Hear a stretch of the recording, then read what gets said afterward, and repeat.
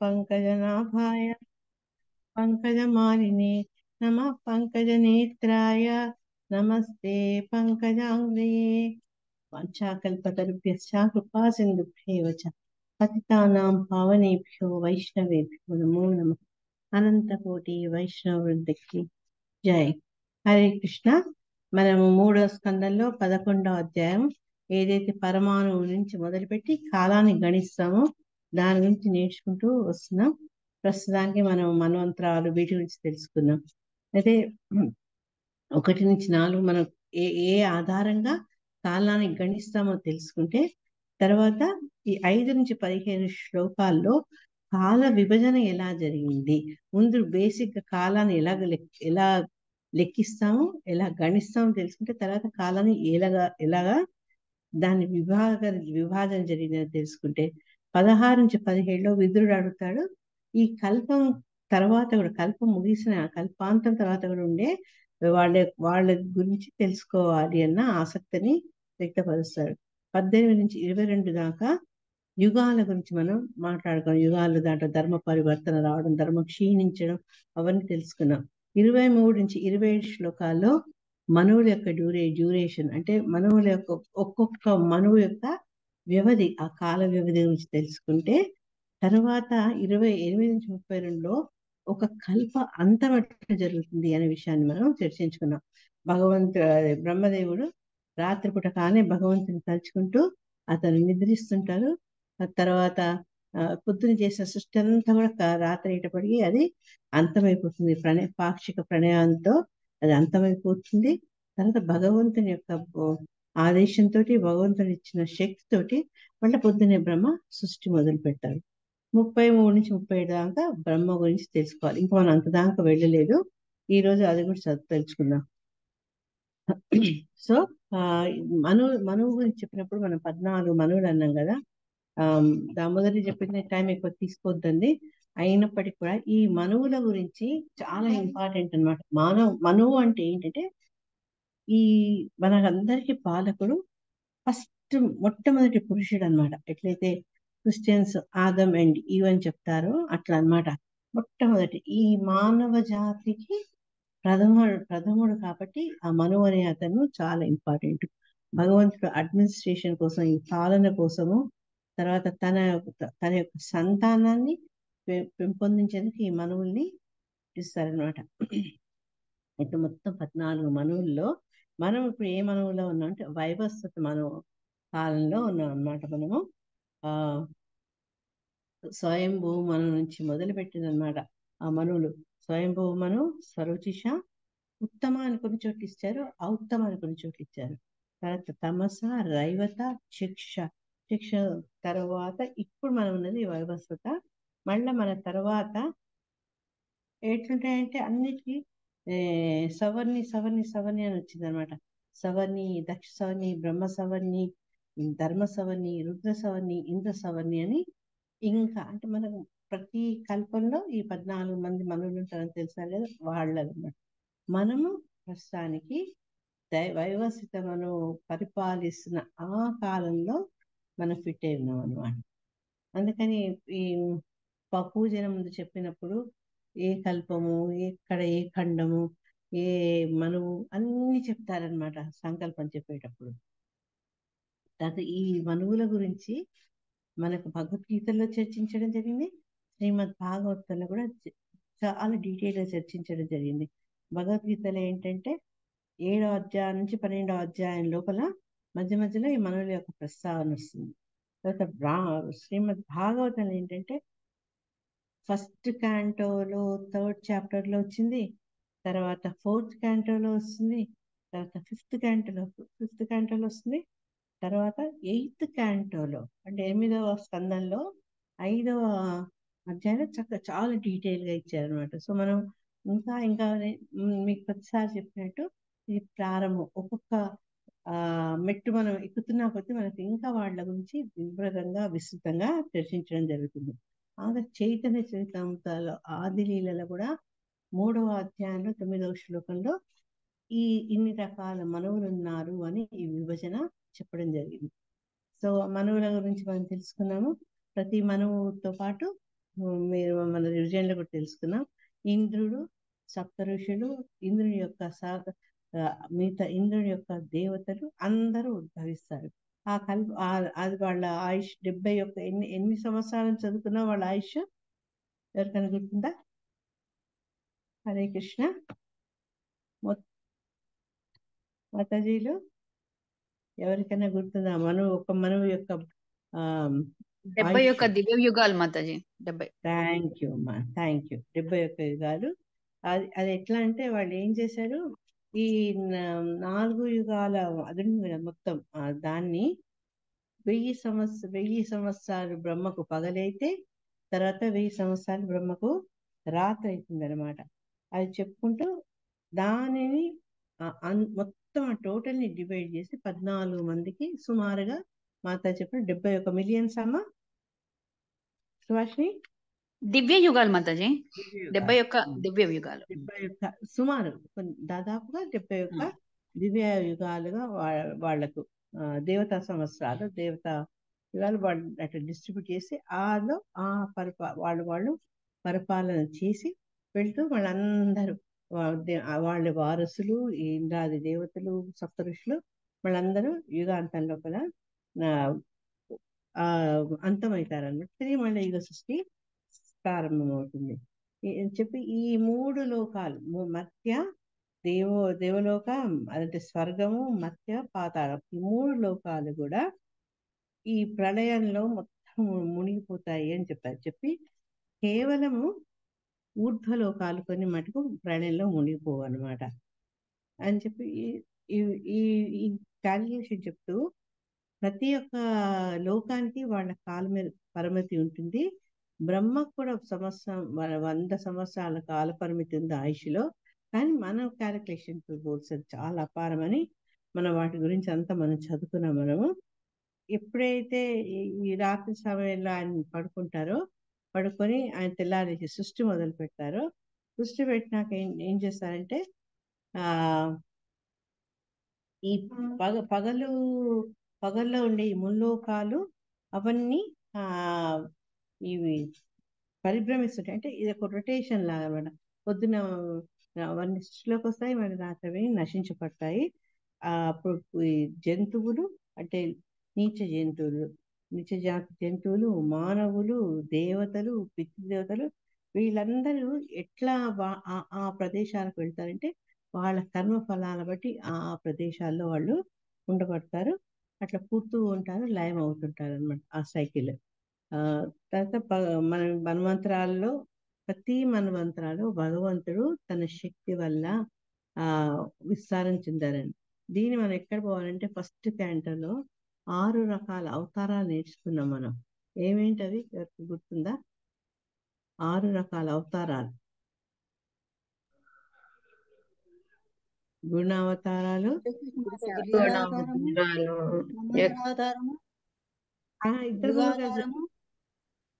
చెప్తాదిలే మాతాజీ. చెప్పండి సరోజమాత గట్టి చెప్పండి. గుణావతారాలు, మన్వంతరావతారము, యుగావతారము, లీలావతారము, ఇంకా పురుషావతారాలు. నుంచి రండి మాతాజీ. గుణావతారాలు, పురుషావతారాలు, గుణావతారాలు, లీలావతారాలు, మన్వంతరావతారాలు, ఇంకొకటి యుగావతారం. ఇట్లా ఈ మనం ఆ కేటగిరీస్ లో ఇదనమాట. ప్రతి కల్పమైనాక ప్రతి మన్వంతరమందు ఆ మనువు అంతరించిపోయినప్పుడు మళ్ళా తిరిగి వచ్చినప్పుడు భగవంతుడు కూడా అవతరిస్తాడనమాట. అది మనకి శ్రీమద్ భాగవతం ద్వారా చెప్పినప్పుడు ఎప్పుడైతే ఈ ప్రళయం సంభవిస్తుందో ఎట్లయితే రాత్రి కాగానే సూర్యుడు వెళ్ళిపోతాడో, కానీ మామూలు మనకేంటి డే టైంలో సూర్యుడు ఉంటాడు, రాత్రి చంద్రుడు ఉంటాడు. కానీ ప్రళయం కాలంలో సూర్యుడు కానీ చంద్రుడు కానీ వాళ్ళు శక్తిని కోల్పోతారనమాట. వాళ్ళు నశించరు, కానీ వాళ్ళ శక్తిని కోల్పోతారు వాళ్ళు. దానికి ఇంకొంచెం ఫర్దర్గా ఏం చెప్పారు, మనం చదువుకున్నట్టు ఒక బ్రహ్మ యొక్క దినము, తర్వాత అక్కడున్న భౌతిక వస్తువులన్నీ నశించడము, మూడవది ఏంటంటే సంకర్షణ యొక్క ముఖం నుంచి అగ్ని ప్రజ్వరిల్లడం అగ్ని ప్రజ్వరిల్లడం వల్ల కూడా వినాశం అనేది జరుగుతుంది. అయితే ఎవరైతే ఈ పై లోకాల్లో ఉంటారో ఋషులు వాళ్ళందరూ, భృగువు లాంటి వాళ్ళందరూ ఆ ఆ ప్రళయ అగ్ని యొక్క ధాటి తట్టుకోలేక వాళ్ళు అందరూ జలలోకానికి వెళ్ళిపోతారు. ఈజీ కదా అక్కడ పైన ఉన్న వాళ్ళందరికీ. విమానాలు ఎటువంటి విమానం డ్రైవర్స్ లేకుండానే వాళ్ళు వేరే ఒక ప్లేస్ నుంచి ఇంకో ప్లేస్కి వెళ్ళొచ్చు. తలుచుకున్నంత మాత్రాన్ని వాళ్ళు వేరే లోకాలకు ప్రయాణం చేయగలరు. కాబట్టి వాళ్ళు ఈ వేడి నుంచి తప్పించుకునే వాళ్ళు వెళ్ళిపోతారు అనమాట. వెళ్ళిపోయే వాళ్ళు హరే కృష్ణ జనలోకానికి మాతాజీ. మాతాజీ నాకు ఒక్కదానికి లో వాయిస్ వస్తుందా లేకపోతే మామూలు లో వాయిస్ ఉందా మాతాజీ? అంటే కొంచెం తక్కువ అనిపిస్తుంది, యాక్టివ్ గా లేదు. లోనే అవునా? వస్తుంది మాతాజీ. ఇస్తున్నది మాతాజీ. లోగా ఉందా? అవును ఆ మాతాజీ. వాల్యూమ్ తక్కువగా ఉంది మాతాజీ. ఎందుకో అంటే సరిగా వినపడినట్టుగా అనిపిస్తుంది. అంటే బ్రేక్ అవ్వట్లేదు, అంటే వాల్యూమ్ తగ్గించినట్టున్నారు. పైన వాళ్ళు ఉన్నారు కదా. Okay Mataji. Hare Krishna. No problem. అయితే మీరు మాట్లాడబడి సౌండ్ తగ్గిస్తే నేను మాట్లాడి ఫుల్ సైడ్ లో సౌండ్ లో పెడతా. ఓకే. నాదే పాట అనుకున్నా మాతాజీ, మాదే ఫోను. ఇది ఎప్పుడు చిన్నగానే ఉంటది. ఓకే. తర్వాత ఈ అన్ని జీవాలు కూడా ఆ కాల ప్రభావం వల్ల అంతం ఎప్పుడు జరుగుతుందో ఆ సృష్టి అన్ని కూడా ఆ విలయంలో లీనమైపోయి ఎక్దమ్ సైలెంట్ గా అవుతుంది. శిలా ప్రభుపాద చెప్పినప్పుడు ఒక నాటకం జరిగి తర్వాత తెరబడ్డట్టు అనమాట. ఎవ్రీథింగ్ బికమ్ సైలెంట్, చీకటి అయిపోతుంది అనమాట.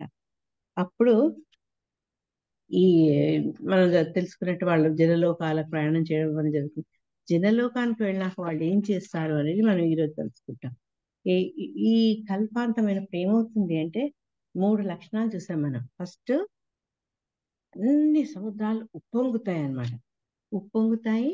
నెక్స్ట్ ఏమవుతుంది, ప్రచండ వాయులు అవి అంటే అతి తీవ్రమైన గాలులు వీస్తుంటాయి.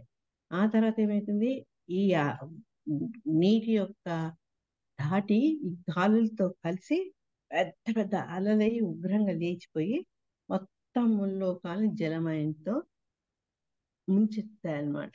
అంటే ఆ రకంగా ప్రళయం సంభవిస్తుంది. ఆ ప్రళయం సంభవించినప్పుడు ఇక్కడ ఏం చెప్పారంటే శిలా ప్రభుపాదుల వారు సంకర్షణ ముఖం నుంచి బయలుపడే అగ్ని 100 దేవతా నేను చదువుకున్నాం కదా, 36,000 మా హ్యూమన్ క్యాలిక్యులేషన్ మానవ సంవత్సరాలు అవుతుందన్నమాట. అగ్నితో ఫస్ట్ అగ్ని దహించేది 36,000 సంవత్సరాలు. ఆ తర్వాత ఏమవుతుంది, ఆ ప్రచండ వాయువులు అవో 36,000 సంవత్సరాలు అవి వీస్తాయన్నమాట. అప్పుడు తెరిపి లేకుండా కుంభవృష్టి కలుగుతుంది. ఎప్పుడైతే చూడండి వాయువులు ఉంటాయో, అగ్ని ఉంటుందో, అగ్నికి వాయుతోడే విజృంభిస్తుంది.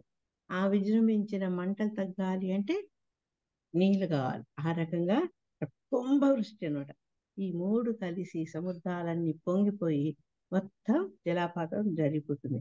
ఈ రకంగా 72,000 సంవత్సరాలు నేను అనుకున్నా కదా, 36,000 అగ్ని, 36,000 వాయువు. ఈ రకంగా మొత్తం కలిపేసి ఆ 72,000 సంవత్సరాల పాటు ఈ కల్లోలం జరిగి దీంతో అన్ని లోకాల కల్పాంతం జరుగుతుందన్నమాట. అయితే శిలా ప్రభుపాద ఒక చిన్న మాట చెప్పారు. ఈ విలయాన్ని జనులు మర్చి భౌతిక పురోగతిని తమను తాము సుఖభాగులుగా తలుచుకుందరు. దీన్నే మాయ అని పిలువబడుతుంది. అంటే మనకి ఇట్లే ఎన్ని కష్టాలు వచ్చినా మాయ కారణంగా మనం సుఖంగా ఉంటున్నాం అనుకుంటామో, అదే రకంగా జీవులు అనాది నుంచి ఇట్లా కల్పాంతాలు అవుతూనే ఉన్నాయి, మళ్ళా సృష్టి అవుతుంది, మళ్ళా అంతమవుతుంది. కానీ వాళ్ళు ఎప్పుడైతే ఈ భౌతిక ప్రపంచంలో వస్తారో మాయా ప్రభావం వల్ల ఇలా జరుగుతుందేమో అన్న ఆలోచన మనలో సంభవించట్లేదు. దానికి కారణం మాయ అని చెప్తున్నారు. 32వ శ్లోకాల్లో ఈ పరిస్థితి అంతా ఇటువంటి మరి స్వామి ఏం చేస్తున్నాడు అని నాకు డౌట్ రావచ్చు. ఆ స్వామి ఏం చేస్తున్నాడు అంటే, అంతః స తస్మిన్ సలిల ఆస్తే అంతాసనో హరి యోగ నిద్రా నిమీలాక్షాః స్తూయమానో జనాలయైః. అమ్మ షేర్ చేస్తున్నావు? Thank you. చదవండి మాతాజీ ఎవరన్నా. హరే కృష్ణ మాతాజీ. చదవండి. అంతః తస్మిన్ సలిల ఆస్తేనంతాసనో హరిః యోగ నిద్రా నిమీలాక్షః స్తూయమానో జనాలయైః. దేవదేవుడకు శ్రీహరి నిమీలితాక్షుడై జలమునందు శేషశయ్యపై శయనించి ఉండును. జనలోకవాసులందరూ ముకుళిత హస్తులై అతనిని స్తుతించుడు. హరే కృష్ణ. యా మన శిలా ప్రభుపాదులు చక్కగా చెప్పారు. మనం నిద్రపోతాం, భగవంతుడు నిద్రపోతున్నాడు కదా, మన నిద్ర ఆయన నిద్ర ఒకటి అని మనము సామ్యం చెప్పలేము. ఎందుకంటే అది భగవంతుడిది యోగ నిద్ర అని అన్నారు. ఎందుకు యోగ నిద్ర అన్నారు అంటే ఆయనే ఆ పడుకున్నప్పుడు కూడా భగవంతుని యొక్క శక్తియే ఆ శక్తి యొక్క వ్యక్తీకరణమే. అంటే పడుకొని కూడా ఆయన సృష్టి అవన్నీ చేస్తారు కాబట్టి ఆ శక్తి యొక్క వ్యక్తీకరణం అని చెప్పారనమాట. ఎప్పుడు శిల ప్రభుపాద అంటే యోగము అంటే ఆ పదాన్ని ఎక్కడ వాడినా కూడా అది దివ్యమైన దానికి. యోగము అంటే కరెక్ట్ ఏంటి, భగవంతుడితోటి సంబంధాన్ని మనం మళ్ళా నిర్మించుకోవడం అనమాట. కాబట్టి యోగా అన్నారు, కాబట్టి యోగ నిద్ర అన్నారు, కాబట్టి అది దివ్యమైనది అని చెప్తున్నారు అనమాట. చెప్తూ భగవంతుని యొక్క స్థితి ఎలా ఉంటుంది అంటే ఎప్పుడు కూడా ఆ దివ్య స్థితిలో ఉన్న భగవంతుడిలో ఆ సమస్త కర్మలు ఎప్పుడు నిల్చొని ఉంటాయి అనమాట. మనం ఏంటి పడుకొని మనం భోజనం చేయలేము, కొన్నిసార్లు గాఢమైన నిద్ర ఉంటే మనం వినలేము, కళ్ళు మూసుకుంటే మనం చూడలేము. కానీ భగవంతుడు అవన్నీ కూడా చేయగల సామర్థ్యవంతుడైన వాడనమాట. అందుకని ఈ భృగువు లాంటి వాళ్ళంతా ఎవరైతే జనలోకంలో చేరారో ఈ ప్రళయ అగ్నులకు తట్టుకోలేక వాళ్ళంతా స్వామిని స్తుతిస్తున్నారు వివిధ ప్రార్థనలతో. అయితే మనకు ఇప్పుడు సామాన్యంగా శ్రీరంగంకి వెళ్తాము, తర్వాత అనంత పద్మనాభ స్వామి టెంపుల్ ఇవన్నీ ఉన్నాయి కదా, నెల్లూరులో రంగనాథుడు, అట్లా చూసుకుంటే ప్రతి చోట స్వామి ఆయన్ని పడుకున్నట్టుగానే ఉంటుంది కదా. ఒకటి విగ్రహం పడుకున్నట్టు ఉంటుంది, రెండోది కళ్ళు అర్ధనిమీలనంగా ఉంటాయి, అంటే ఆయన కళ్ళిప్పి చూస్తున్నారు మనల్ని, ఆ యోగ నిద్రలో ఉంటారు. ఇంకనే ఆయన ఏంటంటే కూర్చొని మనం చెప్పేవాళ్ళ ఏమంటారు దర్శకులకు లేకుంటే భక్తులకు వరాలు ఇస్తూ నిల్చుంటారు. ఆయన కృష్ణుడు అవతారం. ఇదేంటంటే ఇప్పుడు రంగనాథుడు లేకుంటే అనంత పద్మనాభ స్వామి ఏవైతే పడుకున్నట్టుంటాయో అవన్నీ కూడా గర్భోదక శాయి యొక్క ఈక్వలెంట్ అని చెప్పాను శ్రీలా ప్రభుపాదు. అది ఒక లెక్చర్లో విన్నా నేను. సో అందుకని మనం అక్కడ పోయినప్పుడు వాళ్ళు గమనిస్తే శ్రీరంగంకి వెళ్ళారనుకోండి, మీకు ఆ మూల విరాటం చూపిస్తారు. పక్క నుంచి నాభి మీ కమలంలో బ్రహ్మ దేవతలు అవందరినీ కూడా మనం దర్శించుకోవచ్చు. అంటే ఏ ఫామ్లో అయితే మనం పూజ చేస్తున్నామో అవి భగవంతుని యొక్క గర్భోదక శాయి విష్ణు యొక్క అవతారం అని మనం అర్థం చేసుకోవాలని చెప్పారన్నమాట. నెక్స్ట్ శ్లోకాలు ఏవం విదేరహోరాత్రైః కాలగత్యోపలక్షితైః అపక్షితమివాస్యాపి పరమాయుర్వయశతం. చదవాలా మాతాజీ? చదవండి. ఏవం విధైర్యహోరాత్రై కాలగత్యోపలీక్షితై అపక్షితామివస్యాపి పరమాయుర్వయశతం.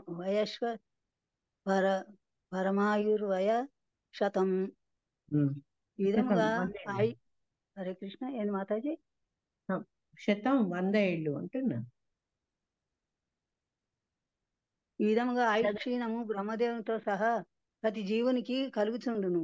ప్రతి ఒక్కని జీవితము ఆయా లోకముల కాలమానము ప్రకారము 100 ఏళ్ళు మాత్రమే కొనసాగును. హరే కృష్ణ మాతాజీ. హరే కృష్ణ. ఈ విషయం మనం క్లియర్గా అవగాహన చేసుకుని ప్రయత్నించాలి. బ్రహ్మదేవునితో నుంచి మొదలు పెడితే ప్రతి జీవికి కూడా ఆయుక్షీణము అంటే అంతం అందరికి ఉంటుంది, కానీ అందరి యొక్క జీవన పరిమితి 100 ఏళ్ళు. కానీ ఆయా లోకాల బట్టి వాటి కాలమానం అంటే ఆ సంవత్సరాలు మనం క్యాలిక్యులేషన్ చేసుకుంటే వాళ్ళు ఉండేది ఎక్కువ అనిపిస్తుంది, కానీ ఓవరాల్గా ప్రతి ఒక్కళ్ళు ఉండేది యావరేజ్గా 100 ఏళ్ళు మాత్రమే. ఆ విషయాన్ని ఇక్కడ చెప్పడం జరిగింది. ఇక శ్రీల ప్రభుపాదులు వారు ఏమంటున్నారంటే ఈ జీవనకాలం 100 years అనేది ఆయుష్ ఉంది కదా, అందరికీ సమానంగా ఉండదు, అది వేరువేరుగా ఉంటుంది అని చెప్పారన్నమాట. కానీ ఎక్కువ కాలం జీవించే అవకాశం ఉన్న 100 సంవత్సరాలు టైం జోన్ ఉన్నది బ్రహ్మదేవుడు అన్నమాట. ఆయనకు ఆయువు చాలా దీర్ఘకాలం, కానీ అది కూడా నశించిపోవాల్సిందే. కాల దానికి నిర్దేశించబడ్డ సమయం అయిపోయినప్పుడు అది కూడా ఎక్స్పైర్ అయిపోవాల్సిందే. ఏదంటే బ్రహ్మదేవుడి యొక్క ఆయుష్. అది బ్రహ్మదేవుడు కూడా తన మరణం గురించి ఆలోచన ఉంటుందట. అందుకని ఆయన ఏం చేస్తాడంటే, ఈ మాయల పడద్దు, నేను ఎప్పుడు నాకు దొరికిన అవకాశాన్ని భగవద్ ధ్యానంలో పెట్టుకోవాలి అని ఆయన భగవంతుడి యొక్క భక్తి యోగాన్ని నిర్వహిస్తాడట. ఎందుకు అంటే జంతువులు లాంటి వాళ్ళు, వాటికి ఆ కాన్షియస్ ఉండదు, వాటికి బాధ్యత ఉండదు. అరే నేను ఇప్పుడు ఈ రకంగా ప్రవర్తిస్తే నాకు నా నెక్స్ట్ బర్త్ అట్లా ఉంటుంది, మంచిగా ఉండొచ్చు బాగాలేదు, కానీ ఆ అవగాహన వాడికి ఉండదు. అందుకని ఏంటంటే ఇక్కడ శిల ప్రభుపాద వాటికి ఏం తెలియదు కాబట్టి వాటి జీవన స్టైల్ అట్లా సాగుతుంది. కానీ మనుషులకు బాధ్యత తెలుసు. మనం బతికే మన జీవన విధానం బట్టి మళ్ళీ మన నెక్స్ట్ బర్త్ డిసైడ్ అయి ఉంటుంది. కాబట్టి ఏం చేశారంటే ఎప్పుడు భగవద్ ధ్యానంలో దాన్ని వృధా చేసుకోకుండా టైంని సద్వినియోగం చేసుకోవాలన్నమాట. అయితే ఎవరికైతే ఆ టైం విలువ తెలియదో వాళ్ళు టైంని వేస్ట్ చేసుకుంటున్నారు. ఇప్పుడు చూడండి, ఉదాహరణకు ఒక సినిమా ఉందనుకోండి, ఆ సినిమాకు మనం టైంకి పోకపోతే టికెట్ దొరకవు, మనం వెళ్ళేటప్పటికి బుకింగ్ కౌంటర్ క్లోజ్ అవుతుందో అని ఫ్రస్ట్రేషన్, ఆరాటానికి పొద్దునే ఉండి పెట్టుకొని పరిగెత్తుడు బాగుంటుందా? లేకపోతే ఇప్పుడు దామోదరి మాతాజీ, లక్ష్మీ మాతాజీ వీళ్ళందరూ షార్జా నుంచి, కొందరు అబుదాబి నుంచి కూడా వస్తున్నారు. ఇక్కడ భాగవత సప్తాహం అవుతుందని అన్ని పనులు వదిలిపెట్టుకొని గబగబా వెళ్ళి కథ వినాలి అన్న కోరిక ఉంది చూడండి. అది తెలుసుకున్న వాడు ఏంటంటే మనకి ఈ భౌతిక జీవితానికి పూర్తి బద్ధుడు కాడు. అది తెలియని వాళ్ళు ఏంటంటే ఈ హ్యాపీగా ఎంజాయ్ చేద్దాం, కావోపివో యాష్కరు అట్లాంటి నేచర్ అనమాట. వాళ్ళకు రాబోయే మృత్యు గురించి ఆలోచన లేకుండా ఉన్న కాలాన్ని వాళ్ళు ఎంజాయ్ చేద్దాం అనుకొని జీవిస్తారనమాట. అది మన యొక్క పిచ్చితనం అని శిలా ప్రభుపాద చెప్తున్నారు. ఎందుకంటే పిచ్చివాడికి జీవితంలో ఏ విషయం గురించి పట్టించుకోడు, ఎందుకంటే వాడికి బాధ్యత తెలియదు, భూత భవిష్యత్ వర్తమానాల గురించి ఆలోచన ఉండదు వాడికి. అందుకని మనం కూడా అట్లా ఉండకుండా ఏం చెప్తున్నారంటే, మరణించేందుకు ముందు మన స్థితి తెలుసుకోలేని వాడు పిచ్చివాడు లాంటి వాడే. కాబట్టి మనం ఆ రకంగా ప్రవర్తించొద్దు అని చెప్తున్నారు అనమాట. అట్లా ఎవరైతే రియలైజ్ కారో, ఎవరు గ్రహించుకోరో వాళ్ళు పిచ్చివాడితో సమానం అని చెప్తూ, బ్రహ్మదేవుడు అంటే ఈ సమస్త జీవులు, ఈ భౌతిక జగత్తులో నియామకమైనటువంటి అన్ని జీవులు కూడా ఆయనే బెస్ట్. మనం తెలుసుకున్నాం కదా, బ్రహ్మ అనేది ఒక పదవి సముచితమైంది, చాలా ఉన్నతమైంది అని. అట్లాంటి బ్రహ్మ ఆయన కూడా ఒక 100 సంవత్సరాల బట్టి అతను వెళ్ళిపోతారనమాట. కాబట్టి మనం ఏంటంటే ఇవన్నీ తెలుసుకొని ఈ మరణాంతరం ఉత్తమ స్థితికి వెళ్ళాలి, మళ్ళా అధమగతి పాలు కావద్దు అన్న అవగాహనతో వాళ్ళు భక్తిని ప్రాక్టీస్ చేస్తే మనకు అది ఈజీ అవుతుంది అనమాట. సో 34లో ఏం చెప్పారంటే, యదర్థమాయుషంతస్య పరార్థమవిధీయతే పూర్వ పరార్థోపక్రాంతో యపరోత్యా ప్రవర్తతే. హరే కృష్ణ. హరే కృష్ణ మాతాజీ. హరే యదర్థమాయుషస్తస్య పరార్థమభిధీయతే పూర్వ పరార్థో ప్రక్రాంతో యపరోధ్యా ప్రవర్తతే. శ్రీల ప్రభుపాదకి జై.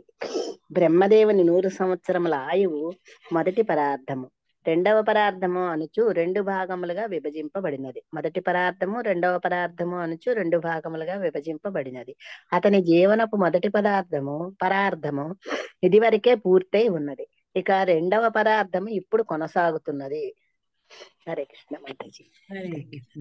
మనము ముందు చాప్టర్లు చదువుకున్నప్పుడు కూడా ఈ పరార్థం టాపిక్ రాగానే ఇదేంటి మాతాజీ అని అడిగారు. సన్యాసం మాతాజీ మీరే అడిగారు అనుకుంటా ప్రశ్న కూడా అప్పుడు. ఇక్కడ ఏం కదా మొదటి మన 8th చాప్టర్లో 9th చాప్టర్ చదువుకున్నప్పుడు ఈ పరార్థాల టాపిక్ వచ్చింది. సో ఇక్కడ అవును. ఏం చెప్తారంటే శిల ప్రభుపాద వారు బ్రహ్మదేవుడు ఆయుష్ అయినటువంటి 100 సంవత్సరాలు, అంటే అది మన మానవ లెక్కలో కాక దేవతల లెక్కలో చూసుకుంటే ఆయన ఉండే దాంట్లో 50 ఏళ్ళు 50 ఏళ్ళు అట్లా 2 పరార్థాలు కలిపితే ఒక పూర్తయిన ఒక 100 సంవత్సరాల సైకిల్ అవుతుంది అనమాట. అయితే ఆల్రెడీ ఇప్పటికీ మొదటి పరార్థం అయిపోయిందిట. అసలు ఆచార్యులు ఏం చెప్తున్నారంటే ఈ రెండవ పదార్థాలు ఇప్పుడు మనం ఉన్నాము అని చెప్పి నేను ఒక మాట చెప్పాను చూడండి, ఆ సంధి అని చెప్పాను కదా, అది కలియుగంను తర్వాత ద్వాపరయుగం మధ్యలో ఉండే కాలాన్ని సంధి అంటాం. అప్పుడు అన్ని మంచి పనులు చేస్తా ఉన్నారు కదా.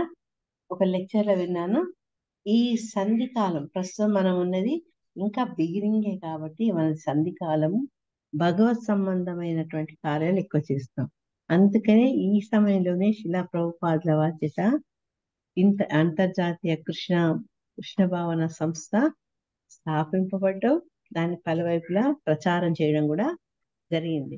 సో ఈ రకంగా సంధ్యాలో జరగాల్సిన ధర్మ కార్యాలు జరిగాయి.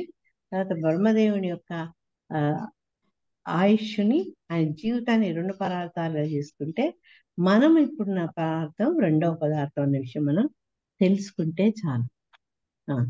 బ్రహ్మదేవుని జీవనం అందరి 100 ఏళ్ల వ్యవధి గురించి ఈ శ్రీమద్ భాగవత వాక్యాలలో ఇదివరకే పలుమార్లు చర్చించబడింది. మనం దాని గురించి మాట్లాడుకునే ఇద్దరు కూడా దాన్ని మళ్ళా నేను చదువుకున్నట్టు 8.17లో చర్చించారు. అయితే బ్రహ్మదేవుని 50 సంవత్సరాల వయసు ఇప్పుడే అయిపోయింది కాబట్టి అట్లా చూడకుండా ఇంకా పాజిటివ్గా చూడాలంటే ఇంకా 50 ఏళ్ళు ఉండడం బట్టి అప్పుడు మనకంటే 50 అయిపోయింది, ఇంకా 50 ఉంది. దీన్ని బట్టి బ్రహ్మకు కూడా మృత్యు అనేది తప్పదు అనే విషయం మనం అవగాహన చేసుకోవచ్చు అన్నమాట. సో 35వ శ్లోకంలో మాతాజీ ప్లీజ్ అది ఒక్కసారి రిపీట్ చేయరా? అంటే 50 years పూర్తయిందని ఎలా అనుకోవాలి? అంటే బ్రహ్మ యొక్క ఆయుష్ గురించి మనం ఇద్దరు కూడా చదువుకున్నాం. ఆయనకు 100 years ఉంది. 100 years లో ఇప్పుడు ఆల్రెడీ 50 years అయిపోయింది, ఇంకా 50 years ఉంది. ఆ 50 years కూడా కంప్లీట్ అయితే, ఆ 2 పదార్థాలు కంప్లీట్ అయితే ఆయన 100 సంవత్సరాలు, బ్రహ్మ యొక్క ఆయుష్ 100 సంవత్సరాలు నిలుస్తుంది కాబట్టి బ్రహ్మ యొక్క అంతం అంటే ఆయన మృత్యు తప్పకుండా జరుగుతుంది అని. అయితే మన హ్యూమన్ క్యాలిక్యులేషన్స్ కి, పితృదేవతల క్యాలిక్యులేషన్స్ కి, దేవతల యొక్క దేవ సంవత్సరాలకు బ్రహ్మ యొక్క సంవత్సరాలకు మధ్య ఉండే ఆ ఏమంటారు వైరుధ్యం మూలంగా మనకు బ్రహ్మ యొక్క ఆ 100 సంవత్సరాల్లో ఎన్నో ఈవెంట్స్ జరగడం చూస్తుంటాం అన్నమాట. మనం బ్రహ్మ యొక్క ఈ 100 కాలం జీవితంలో 14 మంది మనువులు వస్తారు. తర్వాత భగవంతుడట, సాక్షాత్ భగవంతుడు ప్రతి బ్రహ్మకు ఒక రోజులో ఆయన అవతరిస్తారట సంపూర్ణ శక్తులతోటి. అట్లా ఈ రకంగా చూసుకుంటే నెలకు 365 సంవత్సరానికి 365 రోజులు. అట్లా మనం 50 బట్టి చూసుకున్నా కూడా చూడండి ఎన్నిసార్లు భగవంతుడు అవతరిస్తారు.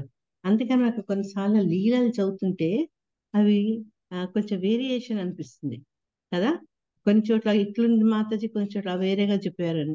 ఎందుకు ఆ వైవిధ్యంగా అనిపిస్తుంది అంటే వివిధ కల్పాలకు చెందినప్పుడు ఆ వివరణలో, తర్వాత అక్కడ జరిగిన వాస్తవంలో జరిగిన దాంట్లో కూడా కొంచెం తేడా జరుగుతుంది. దానికి ఆచార్యులు ఏం చెప్తారంటే మరీ టైం బట్టి మనం పోకూడదు. ఇదే మాట మన అమరేంద్ర ప్రభువు కూడా అన్నారు. మనందరికి డౌట్ వచ్చింది కదా, భూత పిశాచాలకు ఎందుకు కేటగిరీ ఇచ్చిండ్రు దేవతా వర్గంతో పాటు అని. అప్పుడు మరి అందరూ భూలోక నుంచి వెళ్ళారు కదా, ఎవరు లేరు కదా అని. అప్పుడు ఏం చెప్పారంటే ప్రభుని అడిగితే, మనము ఒక విషయాన్ని చూసినప్పుడు ప్రతిదీ కూడా ఒక పరిధిలో చూడకూడదు, ముఖ్యం కాల పరిమితిలో చూడకూడదు. భగవంతుని శక్తి కాలం కంటే అధికమైంది.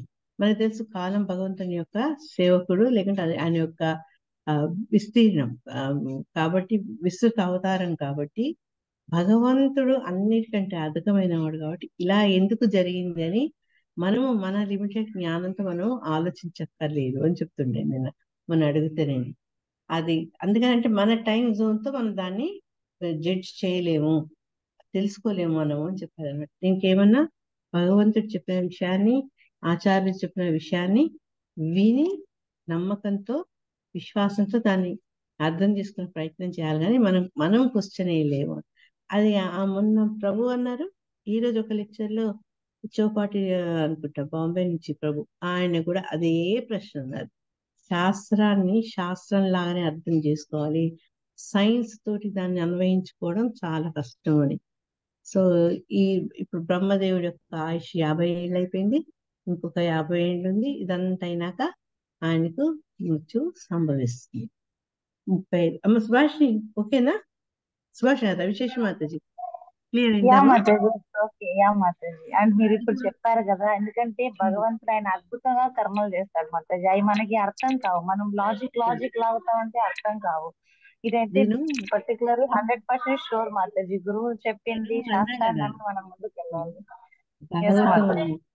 కథ ఉంది, నేను ప్రభుని అడుగుతాను అనుకోకుండా ప్రభు మన అదృష్టం కొద్ది మా ఇంట్లోనే ఉండడం, సో ఈ సందేహాన్ని అడిగాను అనమాట. సో అనుకోకుండా ఈరోజు లెక్చర్లో కూడా అదే మాట అన్నారు.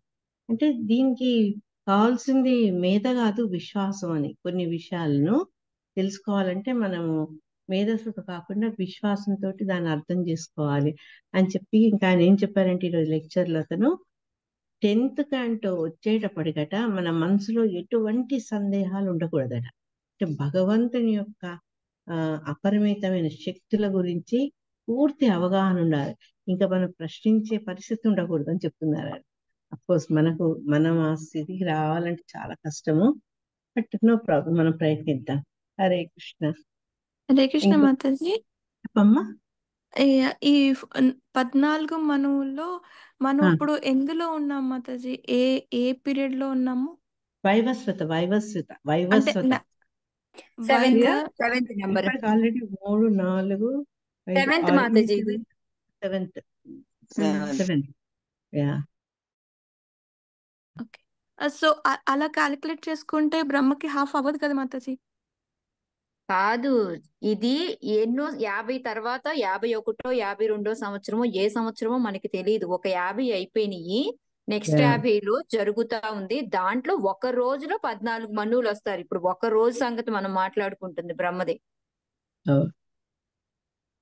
ఓకే. అండ్ ఒక డేలో 14 మనువులు, 14 మనువుస్ వస్తారు ఒక డేలో. బ్రహ్మ ఒక డే, బ్రహ్మ ఒక్క రోజుకి 14 మనువులు వస్తారు. అంటే ఇప్పుడు ఒక రోజు మనం క్యాలిక్యులేట్ చేసుకుంటా ఉంటే సంవత్సరాలు వదిలేయి, సంవత్సరాలు ఇప్పుడు మనం అసలు చెప్పుకొని కూడా చెప్పుకోలేము. సో ఆ ఒక్క రోజులో 6 మనువులు అయిపోయారు, 7వ మనువు అంటే హాఫ్ ఆఫ్ ద డే అవుతుంది ఆయనకి అంతే. ఓకే ఓకే ఓకేనా? ఓకే మాతాజీ. హరే కృష్ణ. లాస్ట్ పూర్వస్యాదౌ పరార్థస్య అయిపోయిందిగా, అయిపోయింది. నో మాతాజీ, చేయాలి 35 చేయాలి. అవ్వలేదు మాతాజీ.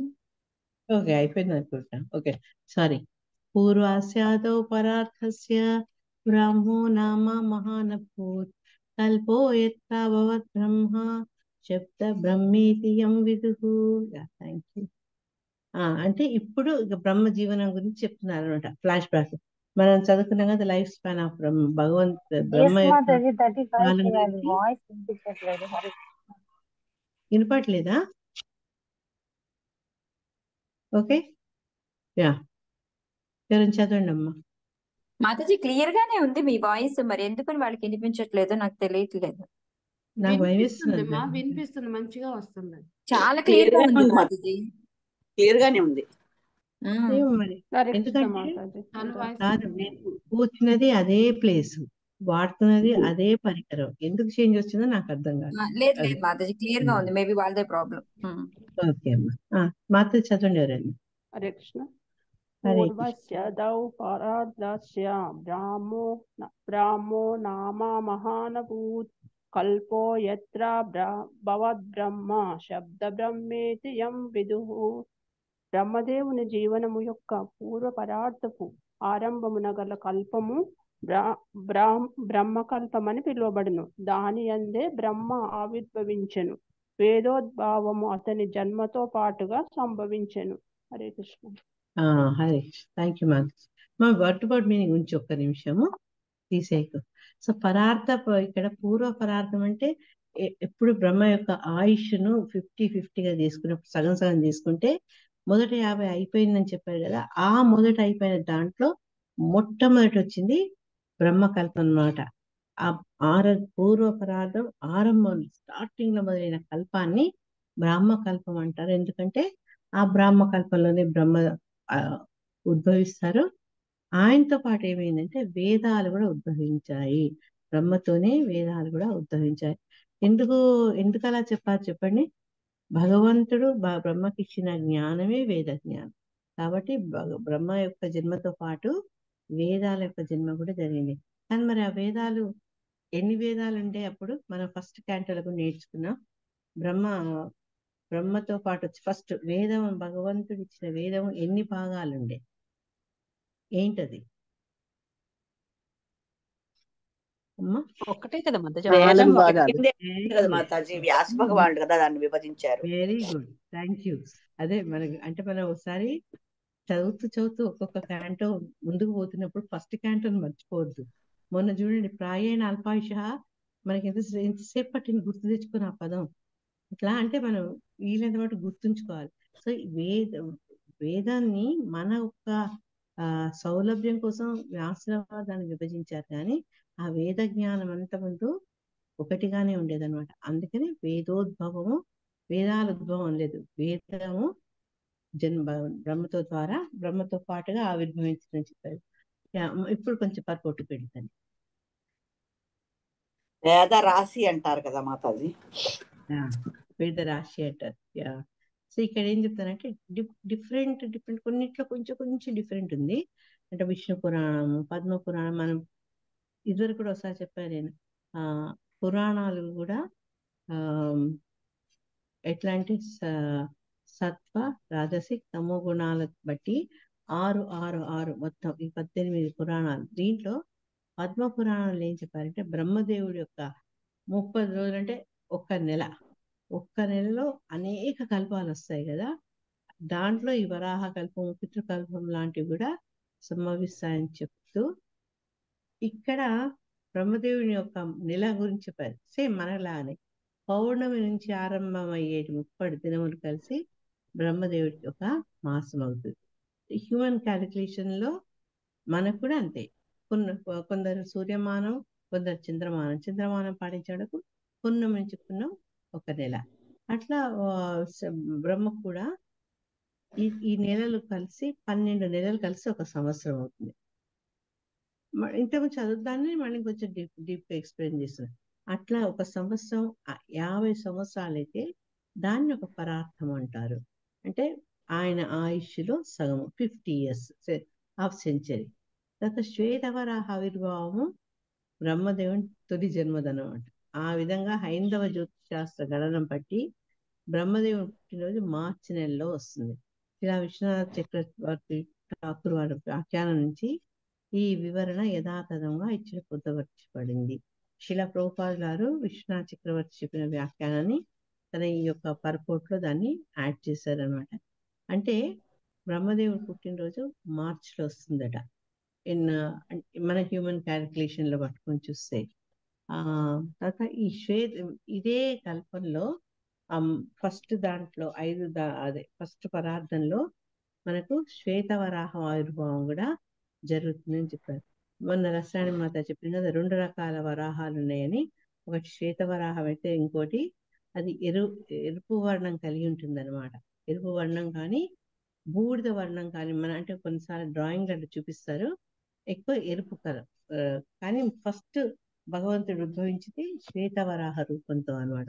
అవి మనకు ముందు ఇంకా వివరణతో చెప్పడం జరుగుతుంది. ఉందా దామోదరి టైము? హరే కృష్ణ మాతాజీ. హరే కృష్ణ. ఇంకో 5 minutes పర్లేదు. మనం ఇప్పుడు సంకల్పం చెప్పుకుంటే శ్వేతవరాహ కల్పం అని చెప్తాం కదా. శ్వేతవరాహ కల్పే వైవస్వ మంత్రే కలిగే ప్రథంపాదే జంబూద్వీపే అని చెప్తాం. మన అక్కడ జరుగుతున్న చెప్తారేమో అని అనుకుంటున్నాను నేను కూడా, నాకు నోటికి రాదు అది. శ్వేతవరాహ కల్పే వైవస్వ మంత్రే కలిగే ప్రథంపాదే జంబూద్వీపే భరతవర్ష భరతఖండే. ఇక్కడ ఉన్న వాళ్ళు మళ్ళా అది చెప్తాం మనం మా సంకల్పం చెప్పుకునేటప్పుడు. మనకు అవును. నడుస్తుంది శ్వేతవరాహ కల్పం నడుస్తుంది. అంటే అదేగాక బ్రహ్మకల్పాన్ని కాదు, మీరు చెప్పేది మరి అకార్డింగ్ టు బుక్ మనం ఉండేది ఇప్పుడు సెకండ్ దాంట్లో కదా రసరాణి, సెకండ్ పరార్థంలో ఉన్నాం కదా. ఫస్ట్ అవును మాతాజీ. పరార్థంలోనే శ్వేతవరాహం వచ్చింది అని చెప్తున్నారు.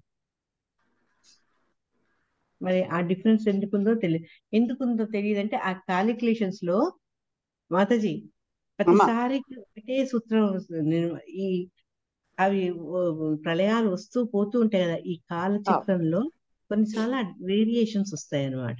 ఉండొచ్చు. అందుకని కానీ అయితే మరి పంచాంగ ప్రకారం సంకల్పం అలా చెప్తాం మరి. అదే అన్న అంటే ఈ కాల గమనంలో ఇప్పుడు శ్వేతవరాహ కల్పం చెప్తుండొచ్చు, కానీ in detail Srimad Bhagavatam clear గా చెప్పింది ఏంటంటే మనం రెండవ పరార్థంలో చెందిన వాడు అని చెప్పారు. ఫస్ట్ బ్రహ్మకల్పం అయింది కదా, తర్వాత నెక్స్ట్ వచ్చేది పద్మకల్పం. పద్మకల్పం మళ్ళీ ఫ్లాష్ బ్యాక్ పోతే బ్రహ్మదేవుడు ఉద్భవించినాక ఆయన మళ్ళా తన జన్మస్థానమైనటువంటి ఎక్కడ జన్మించాలని వెళ్ళడము, తర్వాత పద్మాన్ని మళ్ళీ కనుక్కొని ఆ పద్మంలోకి స్థితం అవుతాడు కదా, ఇది నా ప్లేస్ అని. అందుకని ఆ పద్మకల్పం అంటారు అనమాట. దానికి కారణం కూడా ఇక్కడ ఈ శ్లోకాలు చెప్తున్నారు. తస్యైవ చాంతే కల్పోభూత్ యం పాద్మామభిచక్షతే యద్ధరేర్నాభి సరస ఆసీ లోకా సరోరుహం. హరే కృష్ణ. చదవండి కనుకోవాలి మాతాజీ. హరే కృష్ణ మాతాజీ. తస్తైవ చాంతే కల్పో భూత్యం పాద్మమభిచక్షతే యుద్ధరేర్నాభి సరస ఆసీల్లోక సరోరుహం.